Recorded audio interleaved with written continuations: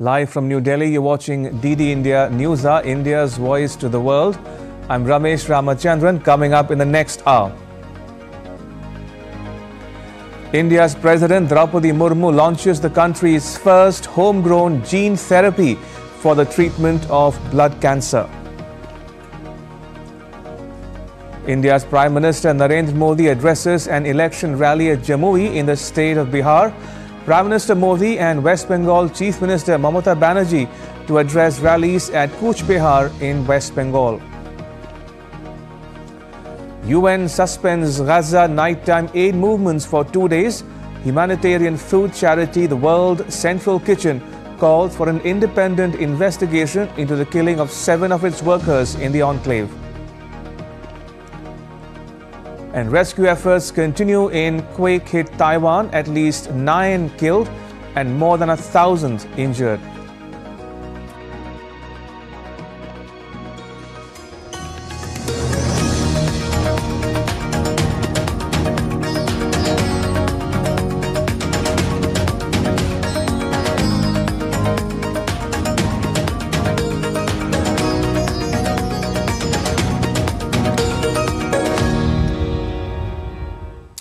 India's President Droupadi Murmu launched the country's first homegrown gene therapy for cancer treatment at the Indian Institute of Technology, Bombay.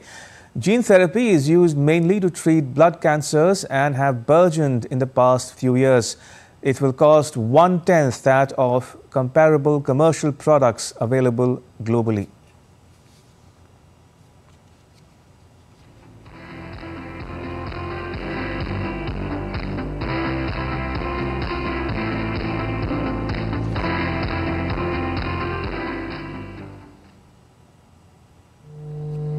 The launch ceremony of India's first gene therapy is a major breakthrough in our battle against cancer.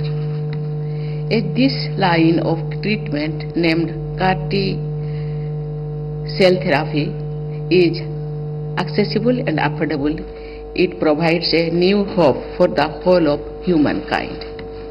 I am sure it will be successful in giving new lives to countless patients. Everyone associated with this humanistic initiative deserves congratulations. CAR-T cell therapy is considered to be one of the most phenomenal advances in medical science. It has been available in the developed nations for some time, but it is extremely costly and beyond the reach of most patients around the world. What is new about the therapy being launched today, as I understand it, is that it costs 90% less than what is available elsewhere. And Yogesh Sheetal joins us from Mumbai. Yogesh, for the benefit of viewers joining us from around the world, what is gene therapy and why is this Indian design being seen as a breakthrough in the treatment of blood cancer? See, the gene therapy basically, this is centric on the cell therapy. In generally, what we see that how cancer patients are treated through chemotherapy, as well as through multiple ways like surgery and also through radiation. Now, how this therapy is different? You have asked a very straight question. So I'll just come to something that we have just learned from the scientists here who have just gathered in IIT, where I am a student right now in IIT campus. Scientists from Tata Memorial Center as well as from the IIT. They have just made some very important revelations on the entire method and how the therapy works basically. This is how it happens. The cells are basically taken from the body and then cells are just strengthened and made available in the way that it could resist and it could, just deal with that cancer cells. So this is basically, you can see in chemotherapy, basically we see that the injection or through some multiple ways, medicines is dropped, medicines is injected in the body, and there are certain outcomes, there are certain side effects also that is quite visible. But in this case, there is no side effect, and also there are other things. I can tell you the 3 important aspects why this therapy is going to be very important, in fact landmark in the way to cancer treatment: affordability, accessibility, and the third is opportunity. Affordability, as also the President already said, and you have also rightly mentioned that this is going to be affordable for Indian coming to Indian population. And in Mumbai, what we see, number of scores of cancer cases are detected monthly, yearly in India and different pockets of India. Accessibility, coming to accessibility and affordability, the 1/10 cost, just if you compare the entire cost of the treatment, then this is just around 1/10 of the cost that a cancer patient has to bear if the treatment is taken from any Western country. Second thing, accessibility. Since the medicine has been developed in India, it's completely indigenous. So on the line of Make in India as well as Atmanirbhar Bharat, this is going to be accessible, easily accessible to the patients, and they don't need to wait in a long queue to get that treatment. Third, opportunities. As we have seen recently in the last 2 decades, we have seen the entire era of IT development in information technology, and the entire IT system, IT cities have been set up. Also the Prime Minister has time and again said, and also many experts have said, in the time to come there are lots of opportunities in the field of medicine, and a startup in the field of medicine and medical science. So multiple things, there are multiple pillars, and this is going to be definitely a landmark thing at this point in time. Yeah, Ramesh. Absolutely, as my colleague Yogesh is pointing out, this is not only affordable and accessible, but it also opens up new opportunities in the field of medical treatment in general and treatment of cancers in particular. Yogesh, thank you. That was my colleague Yogesh Sheetal reporting from Mumbai. Let's now get you the latest on the world's largest democratic election in India.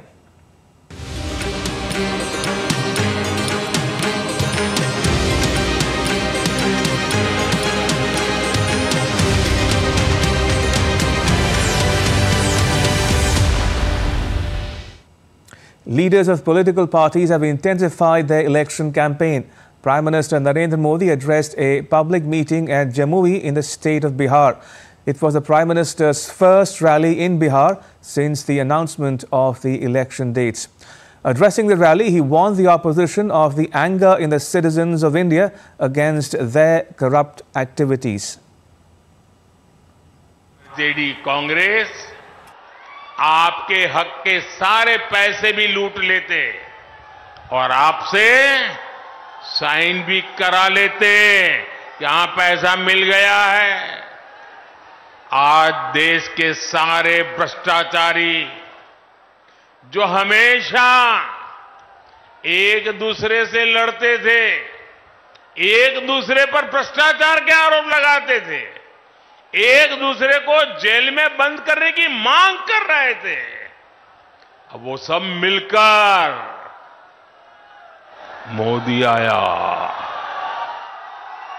भ्रष्टाचारी कान खोल करके सुन ले, ये मोदी नहीं आया, 140 करोड़ देशवासियों का भ्रष्टाचारियों के प्रति गुस्सा निकल करके आया है।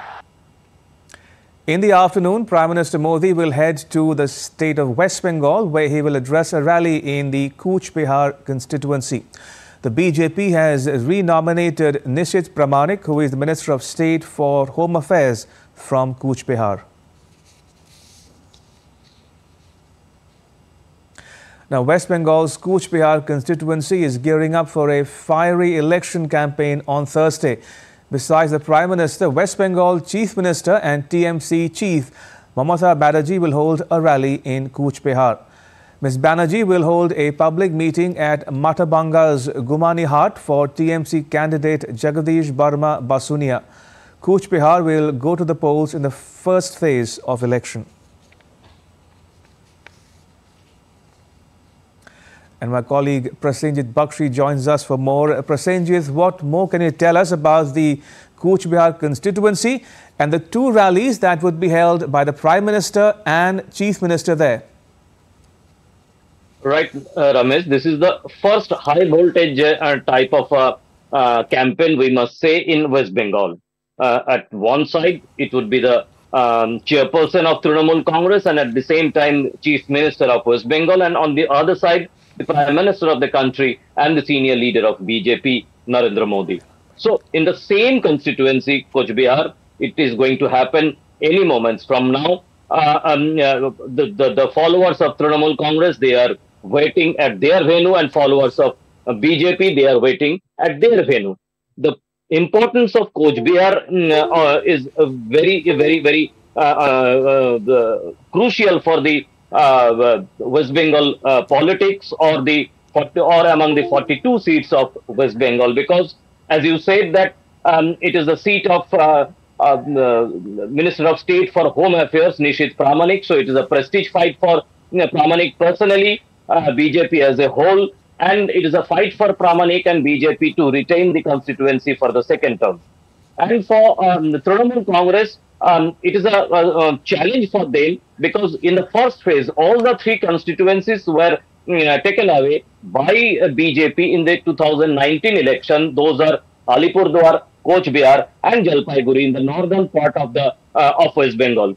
So this time, for the last few days, Trinamool Congress leader Mamata Banerjee is camping in those areas and trying to get back their age-old support base in those three constituencies, particularly in Coach Bihar, because Coach Bihar was represented by a central minister. So these are the what I must say, that political significance. In other way, in a previous meeting in the morning, Chief Minister has identified one issue particularly, that don't spare the central investigative agencies. So in a political arena, this has become a talk of town, or talk of the entire state, that whether this central agency is the target of Mamata Banerjee, and now everybody is waiting that how the thing is explained by the BJP leader and Prime Minister Narendra Modi. His schedule is around 3:30. Ramesh. All right, we leave it at that. Prasenjit Bakshi, thank you for now. Appreciate it. In other news, a notification for the second phase of election will conclude on Thursday. An election will be held in 88 parliamentary constituencies in 12 states and union territories, along with the remaining part of the outer Manipur constituency in this phase.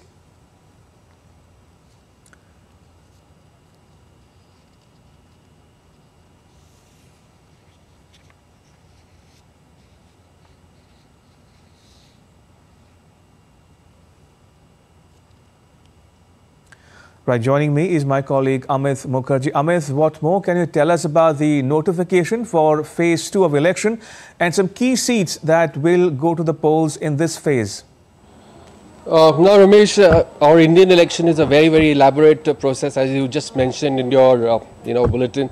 And as a part of this entire process, I mean, filing of nominations is also a very integral part of this entire exercise, whereby the Election Commission of India decides on certain dates during which all these candidates who will be contesting in the upcoming elections, they need to file their nominations.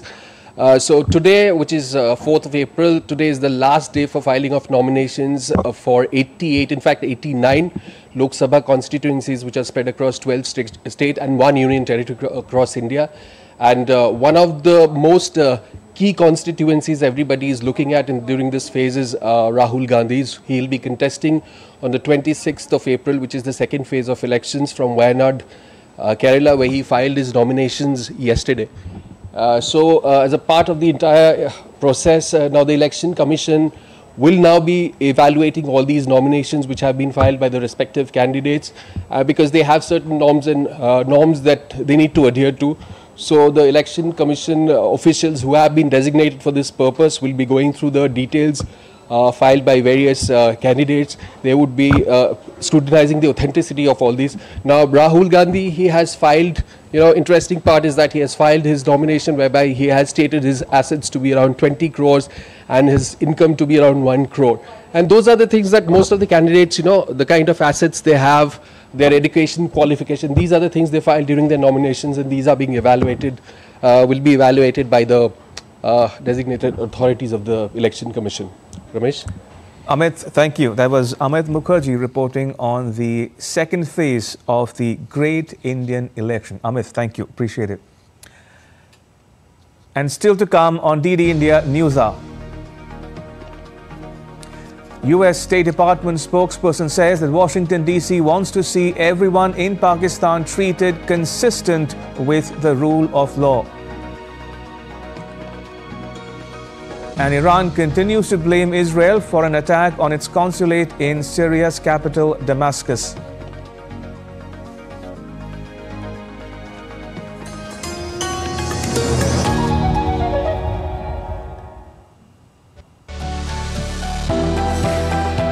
Turning crisis into opportunity, transforming ideas into action, stories of real change, tales of sustainable solution. This series is going to tell stories of such changemakers. Watch Changemakers on DD India.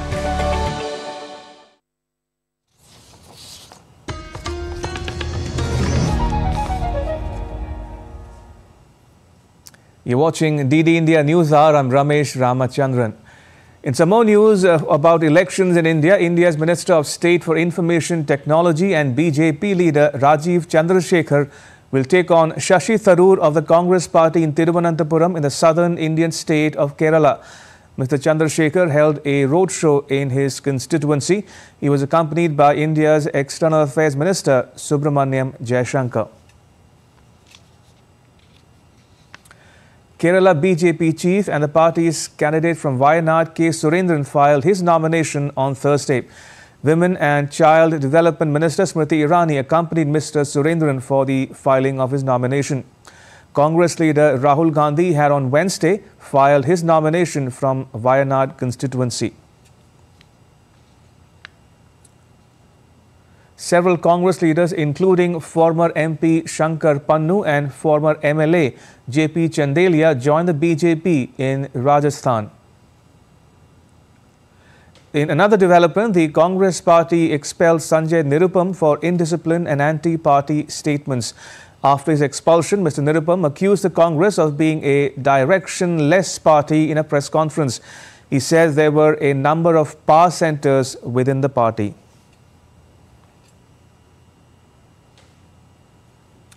In Karnataka, JDS State Unit President and a former Chief Minister H.D. Kumaraswamy filed his nomination from Mandya Parliamentary constituency.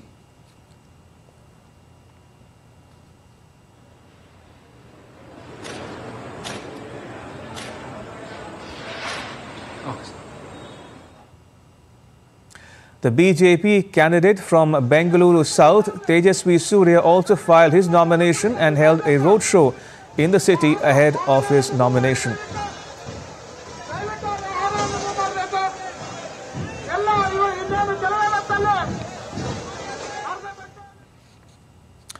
All right, moving on. U.S. State Department spokesperson Matthew Miller said on Wednesday that the U.S. wants to see everyone in Pakistan treated consistent with the rule of law. His remarks came as a journalist asked him about the state of political prisoners in Pakistan. I would not agree with that characterization. We have made clear on a number of occasions that we want to see everyone in Pakistan treated consistent with the rule of law, treated with respect for human rights, as is our position with respect to any country in the world. World leaders continue to condemn the attack on aid workers in Gaza, even as Israel says the strike was a grave mistake and apologized for the incident. In an emotional interview on Wednesday, World Central Kitchen's founder Jose Andre accused the Israeli forces in Gaza of targeting his aid workers systematically, car by car. Monday's strike, which killed 7 members of his staff, was not a mistake, he said, repeating that the Israeli forces had been told of the aid workers' movement beforehand. This happened over more than 1.5, 1.8 kilometers. So this was not just bad luck situation where, oops, we dropped the bomb in the wrong place, or no, this was over 1.5, 1.8 kilometers with a very defined humanitarian convoy that had signs in the top, in the roof, a very colorful logo that we are obviously very proud of, but that's very clear who we are and what we do. Meanwhile, after Monday's attack, the UN on Tuesday announced a 48-hour suspension of nighttime aid movements in Gaza. The operations during the daytime continue though. 7 aid workers were killed in an Israeli airstrike in Gaza on Monday night when they were leaving the Deir al-Bala warehouse after unloading food aid there.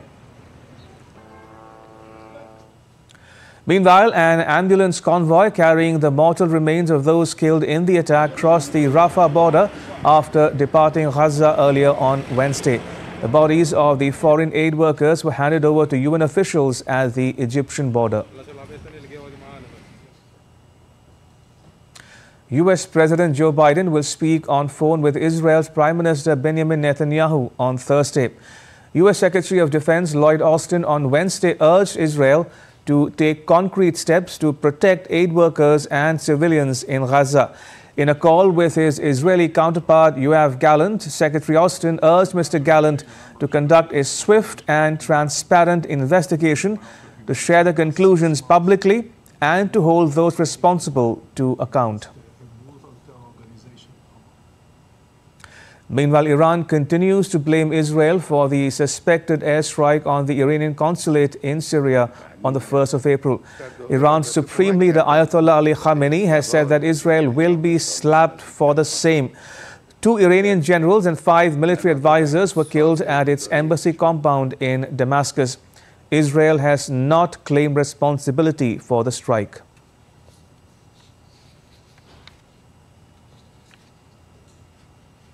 And Sarah Coates joins us from Tel Aviv for more. Sarah, what are we hearing about the investigation into the attack on aid workers in Gaza? Hello there, Ramesh. Well, we do know that it is ongoing. According to a number of military sources, this investigation carried out by people within the army could be wrapped up by the end of the week, with other reports that Israel may actually offer compensation to the families of these 7 aid workers that were killed in that Israeli strike. Now, we're also hearing from the Institute of the Study of War, which says that senior Israeli officials actually warned prior to this attack that communication between Israeli forces on the ground inside Gaza and these aid groups was not functioning properly. Certainly very, very concerning, and this comes amid calls from the World Central Kitchen for yet another investigation. They've just put out a statement saying that they want the government to preserve all documents, communications, videos and audio recordings. Now, in terms of the effect that this is all having on the ground, the World Central Kitchen has now suspended these operations in Gaza. Certainly very important operations, just given the absolute magnitude of the situation there and the amount of people that so desperately need this aid. And as you did mention there also, the United Nations has halted its nighttime operations amid warnings from aid groups that people in Gaza are on the brink of famine. Ramesh. And talking about Israel, Sarah, does Israel anticipate an Iranian attack in retaliation for the airstrike on Iran's consulate in Syria? Well, there certainly is extreme concern. A number of measures being taken here in Israel. The IDF has just announced that it's actually cancelling the home leave of combat soldiers, also calling up more reservists and bolstering the air defence systems. And here on the ground, even when you're not in the army, you can actually feel the tension. And I'll explain one of those things for you. If I open up my phone here and look on my Google Maps, it'll be telling me most of the time at the moment that I'm either in Cairo or in Beirut, and this is due to the Israeli military jamming up GPS services over fears of an attack on Israel. Now, we have heard from the Supreme Leader Ayatollah Ali Khamenei. He has come out to say that there will be a reprisal over this attack, which you did mention Israel has not claimed. It rarely does claim such strikes, but this is of great concern to Israel, just given the sheer power of these potential missiles that Iran may or is thought to have and the impact that could happen here in Israel. So certainly very, very concerning here on the ground. And we have been hearing reports over the last few weeks that people here in Israel have actually been panic buying things like generators, fearing these attacks, potentially not only from Iran but also from its proxies, Hezbollah in Lebanon. Sarah, thank you. Sarah Coates reporting there from Tel Aviv. And staying in the region, the Israeli War Cabinet member Benny Gantz has proposed holding of the national election in September, citing domestic and international pressure amidst the conflict in Gaza. Mr. Gantz said that setting a mutually agreed upon election date would provide an opportunity for the Israeli society to reaffirm its relationship with its leadership. In order to maintain unity and to overcome the challenges facing us, the public must know that soon we will once again ask for their trust, that we will not ignore the massacre of October 7 and that which preceded it.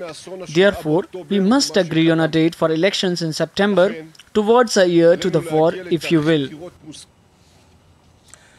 Moving on, the two-day NATO foreign ministers meeting began in Brussels on Wednesday to discuss long-term military aid for Ukraine, including a proposed $108 billion fund. NATO members have not yet taken a decision on the structure of future aid for Ukraine, but have agreed to move forward with planning on the matter. The NATO foreign ministers are also set to meet with Ukraine's Foreign Minister Dmytro Kuleba on Thursday. NATO Secretary General Jens Stoltenberg has said that Ukraine can rely on NATO support now and for the long haul. In our meeting today, we discussed how to put our support on a firmer and more enduring basis for the future. All allies agree on the need to support Ukraine in this critical moment. There is a unity of purpose. Today, allies have agreed to move forward with planning for a greater NATO role in coordinating security assistance and training. The details will take shape in the weeks to come. But make no mistake, Ukraine can rely on NATO support now and for the long haul.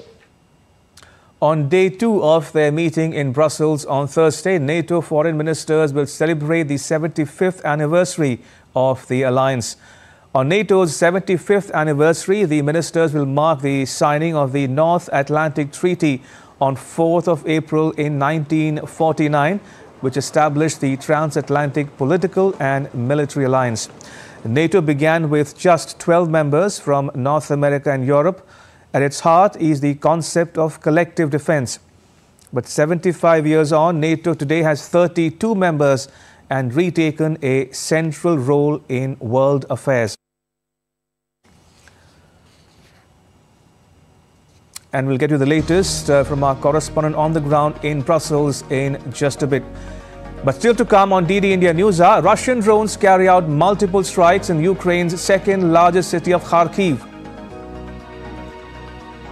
The son of a well-known politician of the Dominican Republic fatally shot at a gas station in the U.S. city of Houston. And a look at how wired-up coffee plants are helping farmers combat climate change.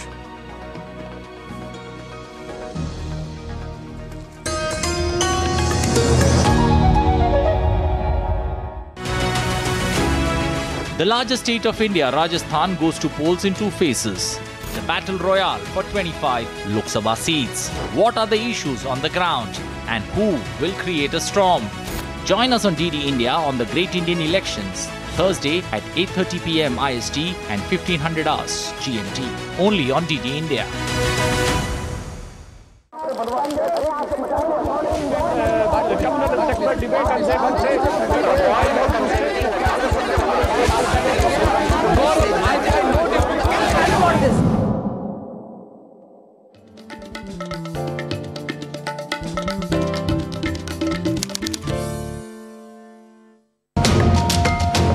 How did the People's Republic of China capture Tibet back in the day? And is it time to consider a social media ban for kids? Watch Connecting the Dots to get the full picture every Friday at 8 p.m. IST on DD India.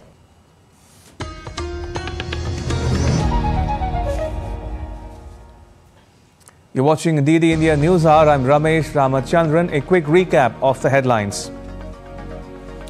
India's President Droupadi Murmu launches the country's first homegrown gene therapy for treatment of blood cancer.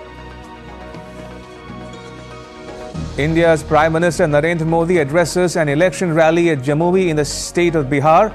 Prime Minister Modi and West Bengal Chief Minister Mamata Banerjee to address rallies at Cooch Behar in West Bengal. And the UN suspends Gaza nighttime aid movements for 2 days.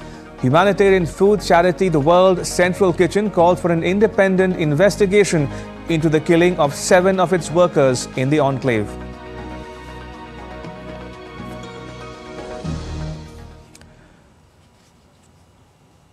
All right, going back to the top story we're tracking here on DD India News Hour, the NATO foreign ministers meeting taking place in Brussels. Thursday is day 2, the ultimate day of that meeting. And joining me is my colleague Ishan Garg. Ishan, will day 2 of the meeting be all about celebrating the 75th anniversary of NATO, or are more meetings planned for the day?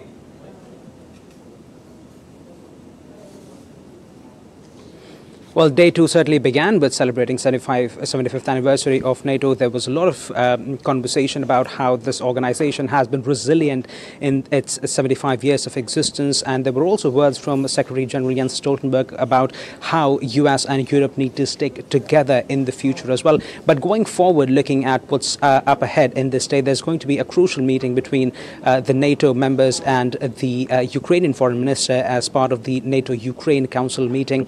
And after that, we're going to see a meeting with the NATO members and some of their Asia-Pacific partners, which includes representatives from Japan, Australia, South Korea, and New Zealand. So we've got a full schedule ahead of us. There's going to be conversations with the Ukrainian foreign minister about Ukraine's long-term needs, what it needs from NATO, and there's going to be conversations, especially about the role of China and Iran in Russia's war against Ukraine. So we've got a lot of meetings scheduled up ahead of us today. Ishan, you spoke about Ukraine. Any official word yet on whether NATO members have agreed on a $100 billion fund for Ukraine?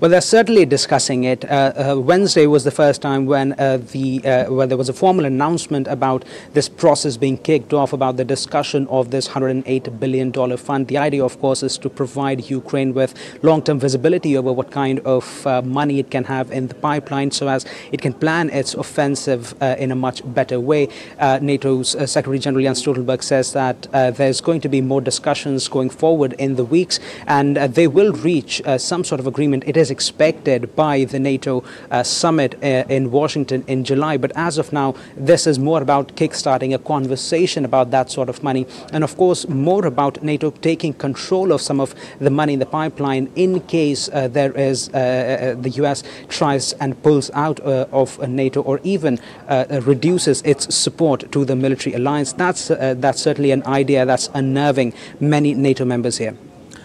And before we let you go, Ishan, according to some reports, a US-led multinational group which coordinates the shipment of weapons to Ukraine could be transferred to NATO. Now, is it prompted in part by fears of Donald Trump winning the November election in the US?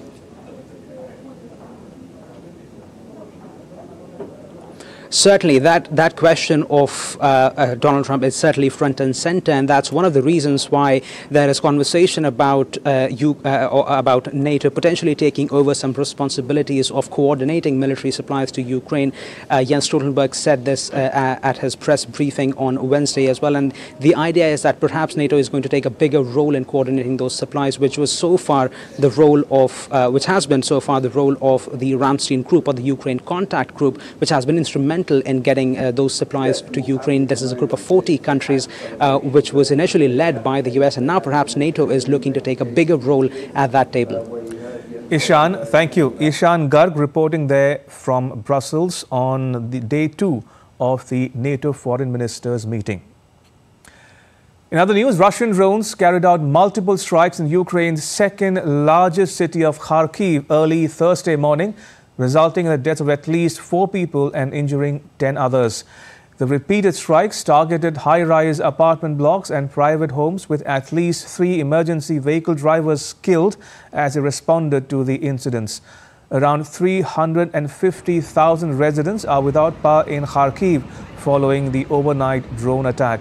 Kharkiv's mayor, Ihor Terekhov, wrote on Telegram that there were 5 drone strikes in all, causing fires, building collapses and significant vehicle damage.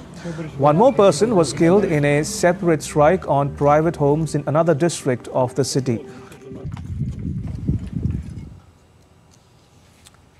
Right, shifting focus to Taiwan now, where in the aftermath of a deadly earthquake that caused massive destruction, more than 1,000 people are injured, while rescue operations are underway to look out for people still trapped under the rubble. The quake has resulted in destroyed buildings and caused multiple landslides.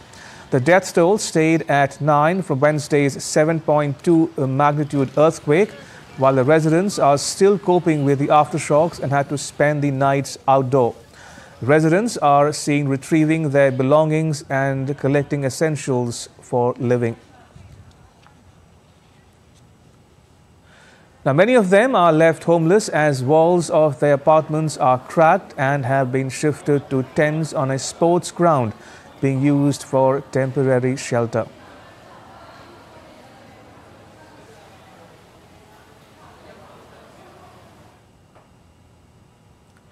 Helicopters are being used by rescuers for people stranded at mining areas, while some government personnel were deployed to help residents collect their valuables from destroyed buildings.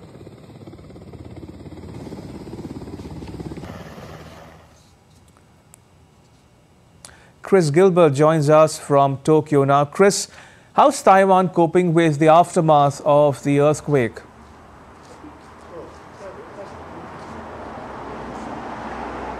Well, reports coming from Taiwan are that, things have effectively returned to normal. Of course, things are not normal. It is the day after an enormous earthquake, 7.2, which, tilted buildings and left dozens of people stranded. But it does seem as though the city of Hualien and the region in general has fared pretty well, and it has been a positive day for rescuers and recovery efforts. You mentioned the beginnings of the rescue of some of those miners. 80 of them stranded across 2 quarries, and dramatic footage of about 5 of them being taken by a helicopter released earlier on Thursday. There were also, of course, the 50 hotel workers who worked in that hotel in the national park who were on their way to work when the earthquake hit, becoming stranded in 2 minibuses. And reports are that about half of them managed to travel and reach rescuers earlier on Thursday and lead them back to the rest of the group. So it has been a very positive day in terms of rescue efforts. There are still about 50 unaccounted for or missing. There are about 600 in evacuation shelters, 900 displaced. So it's by a far cry, a normal Thursday at the beginning of the Qingming Festival, the 4-day weekend in Taiwan. But considering how bad the situation could have been, reports certainly are that the city and the region scraped through in reasonably good nick. Is Taiwan still experiencing the aftershocks?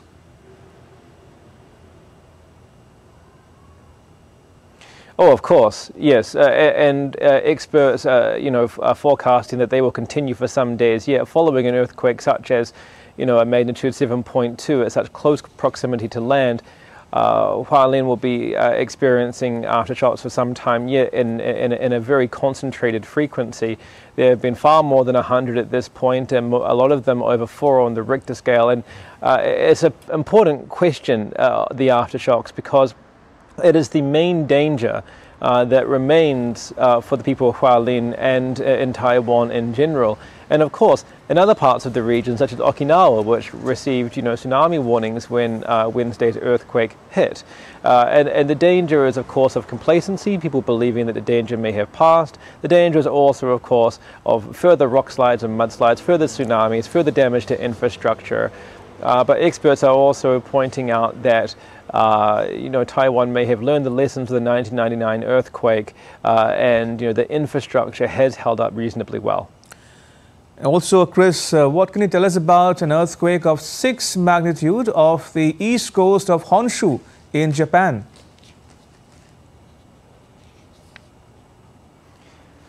Yeah, I felt that one earlier today, and I tell you, after a long day of Wednesday of reporting on the earthquake in Taiwan, I was looking at the underside of my desk, prepared to jump down there at any given second.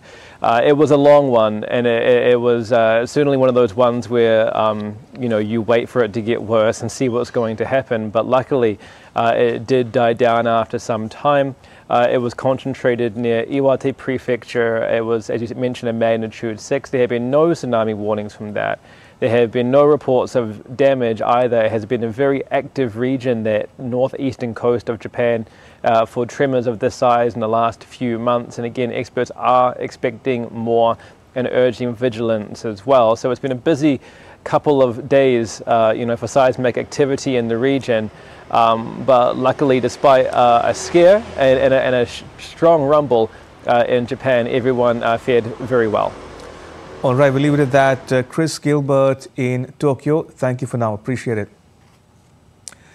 Right, moving on, tens of thousands of people have fled the Haitian capital Port-au-Prince in the past weeks in a desperate bid to escape a surge in gang violence.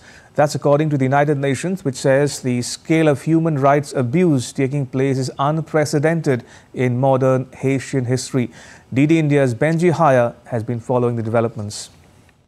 UN figures suggest more than 50,000 Haitians escaped the country's main city in a matter of weeks during March amid a deadly conflict between powerful armed gangs. Killings, kidnappings and sexual violence have forced residents to rural areas, which the United Nations, here in the US, warns are not equipped to deal with such a huge influx of people.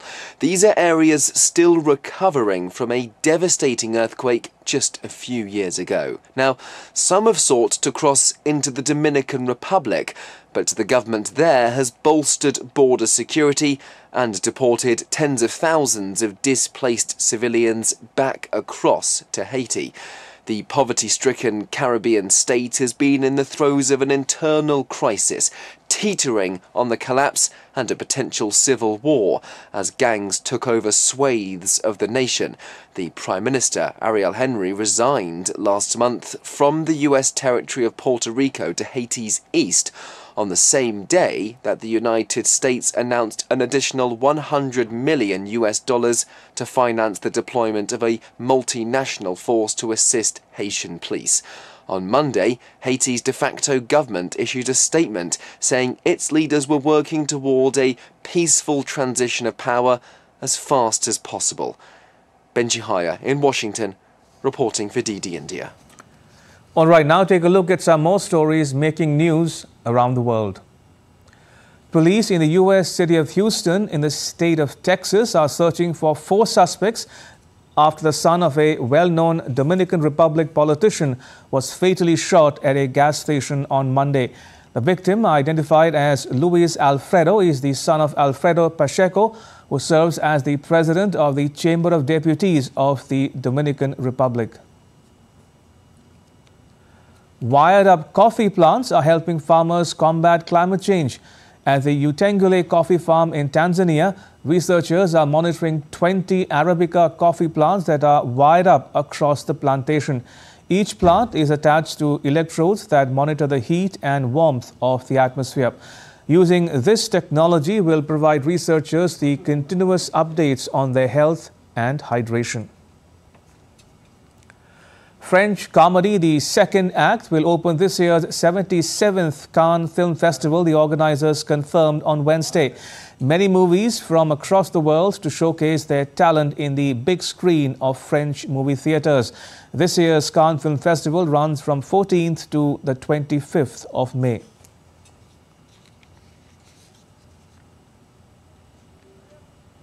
And still to come on DD India News Hour. Will India's central bank, the Reserve Bank of India, keep the lending rate unchanged at 6.5% for the 7th time? Gujarat Titans to face Punjab Kings in the Indian Premier League. It's a key match for the Punjab Kings as it has suffered back-to-back defeats. And Turkmenistan hosts a phygital sports competition combining physical and digital disciplines.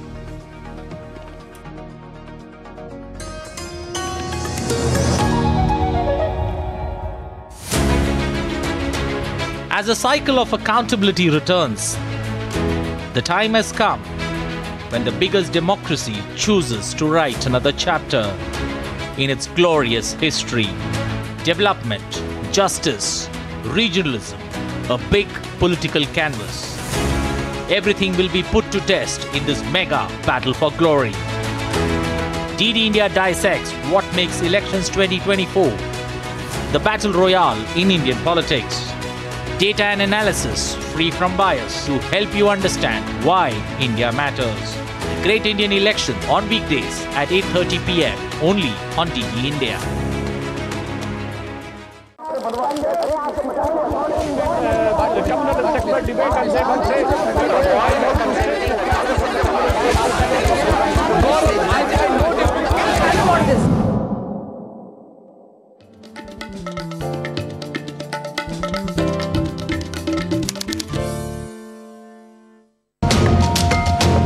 How did the People's Republic of China capture Tibet back in the day? And is it time to consider a social media ban for kids? Watch Connecting the Dots to get the full picture every Friday at 8 p.m. IST on DD India.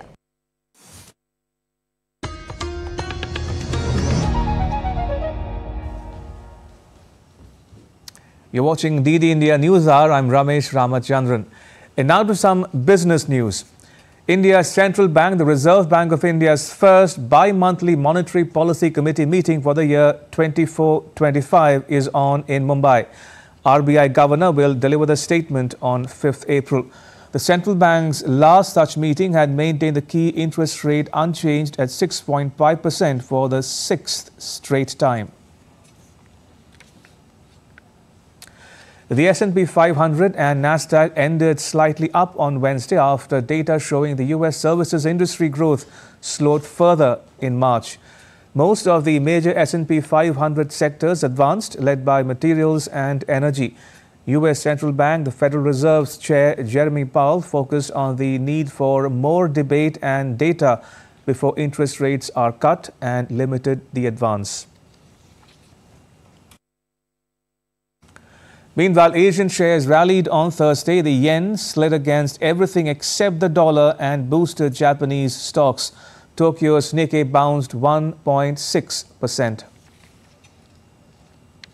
The Indian stock market benchmarks, the Sensex and Nifty 50, hit their fresh all-time highs in early trade on Thursday.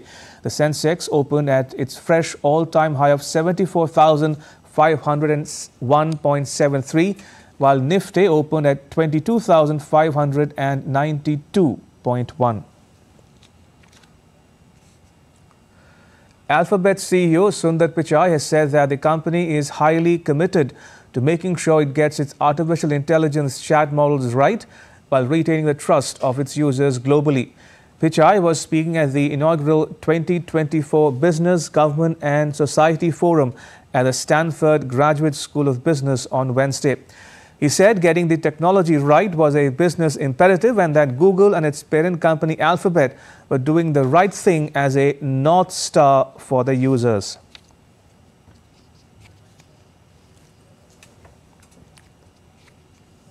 And now to all the news in the world of sport with my colleague Deepika Mehto. Deepika, what do you have for us today? IPL and a lot more. That includes F1 also. Let's quickly take our viewers through all the buzz from the world of sports. So to begin with cricket, Gujarat Titans will take on Punjab Kings in match number 17 at Narendra Modi Stadium in Ahmedabad today. Titans' new captain Shubman Gill has marshalled his team to 2 victories in 3 games, with both the victories coming at home.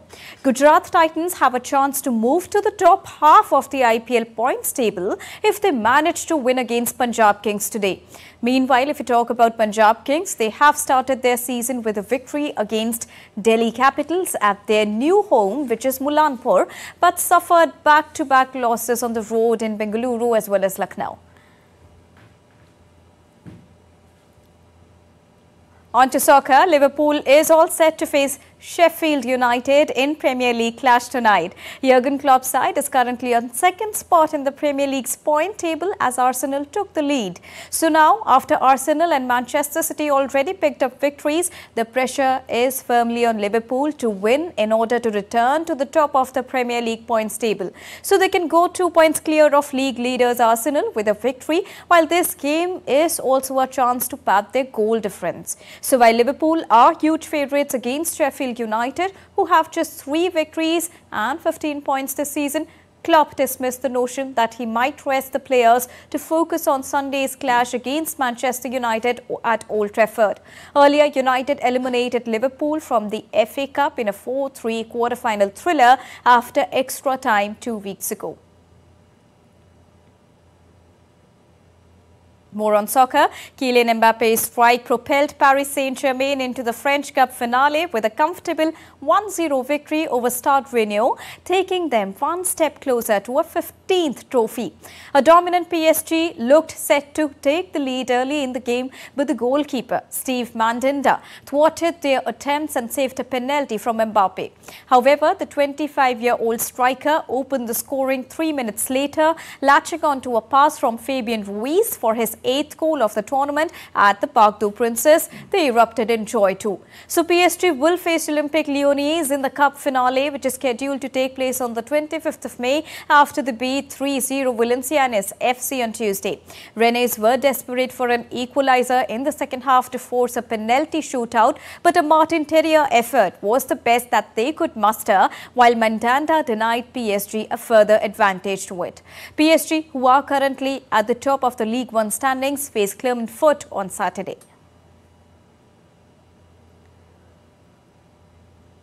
On to tennis, Sumit Nagal lost in 3 sets against Italy's Lorenzo Sonego in the round of 16 at Marrakech Open, an ATP 250 event in Morocco that took place on Wednesday. World number 95, Sumit began his clay season by defeating Frenchman Corentin in the opening round. And he took the first set by 6-1 against Sonego. However, the 4th-seeded Italian, who's currently 61, bounced back to clinch the second set by 6-3 and the decider by 6-4. Sumit was looking forward to reach the quarterfinals of a tour-level event for only the 2nd time in his career. But this was his 2nd straight defeat against 6'3" tall Italian after the first-round clash of this year's Dubai Championships. Meanwhile, in men's doubles category, India's Yuki Bhambre and his French partner Albano Olivetti reached the quarterfinals with a 6-3 and 6-4 victory over Dutch Greek duo of Bart Stevens and Petros Tsitsipas. On to F1 now. 4-time world champion Sebastian Vettel on Wednesday said he's thinking about making his return to Formula 1 amid ongoing discussions with Mercedes boss Toto Wolff. Vettel retired in the year 2022 after 16 seasons in F1, but has since been regularly linked with a possible return to the grid. Mercedes have a 2025 seat to fill following Lewis Hamilton's decision to join Ferrari. Meanwhile, Red Bull, the team Vettel won in his 4 drivers title with, could also have a vacancy with Sergio Perez's contract expiring soon.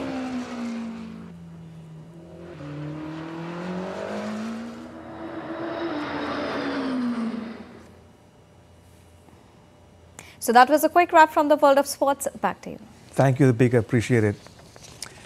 And before we close, I want to take you to Turkmenistan, where the opening ceremony of the Phygital Sports Competition took place at the State Institute of Physical Culture and Sports on Wednesday.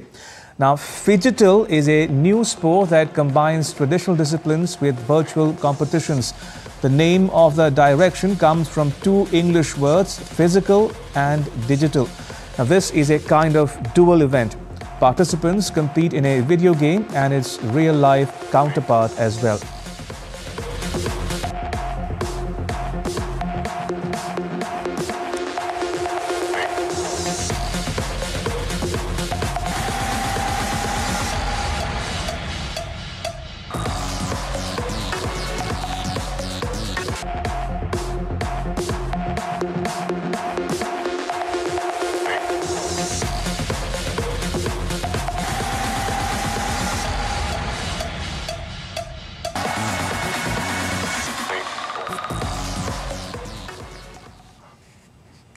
And with that, it's a wrap on this edition of DD India News Hour. Let us know your thoughts on the news of the day. You can connect with us on Facebook, X and Instagram. You can also check out our website ddindia.co.in. We'll be back with more news as it breaks here on DD India. I am Ramesh Ramachandran.